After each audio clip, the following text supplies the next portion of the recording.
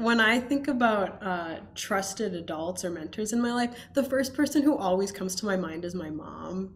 I know my mom is someone I mean, my mom. She's just amazing. So I think, It's awesome to have a mom that you can say that about. I love that. yeah, exactly. And I think she's definitely someone who has, in so many ways, shown that she cares about me and that she has my best interests at heart. And when I think about, as I've gotten older and been reflecting on how we got to that point where I have such a good relationship with my mom, because I know not everyone is that lucky. I think for me, a lot of it came from she was able to show me that she cared because she was just there for me. We ended up spending a lot of time together when I was younger, when I was starting to get into middle school and high school. She was always the one driving me to my activities before I had my driver's license. And when I had, issues that would come up or exciting things that would come up, she would always just be there. She never expected me to like share things beyond what I was comfortable. She didn't push me. And I think that's kind of what it was for me, is that she was just showed me that she was there in so many different ways. And as I then reflect on that and how that affects my other relationships, the people that have shown me they cared are the ones who I ultimately end up spending a lot of time with because they've shown that they're available to me in whatever way I might need them.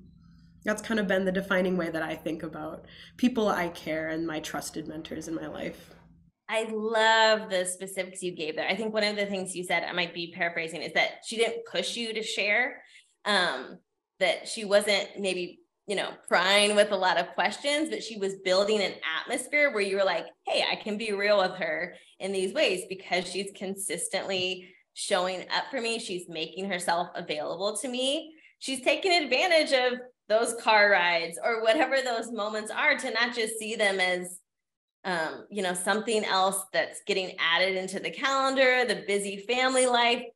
How can this be a moment to really hone in on, to keep building that sense of connection so that you're a young professional now who sees your mom in this light as that trusted adult figure. And like you said, not everyone is always lucky to have that connection with a parent or guardian, but she built the ground to where you're like, I'm doing my own thing as an adult, but I know I got my mom still if there's someone I want to lean back in. Is there ways that even now, starting in a new job, that you're like, hey, I know if I have an issue or a question or something I'm figuring out now, just as a fresh graduate, that I can go to her for? Like, what does she do at this stage in your life? You're past the carpooling days. Mhm.